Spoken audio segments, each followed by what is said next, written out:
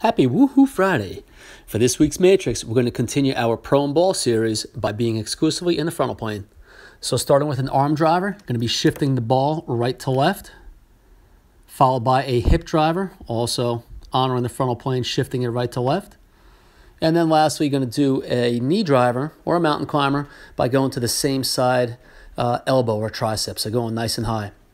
For all these, you want to try to keep the ball as quiet as possible, and you want to stay hollowed out, so keeping that belly button high and keeping a nice tailbone tuck so your abdominals are engaged. And then obviously keeping the shoulders out of the ears, so engaging and connecting lat to abdominals. Enjoy. This is a tough one. See you next week. Thanks for watching.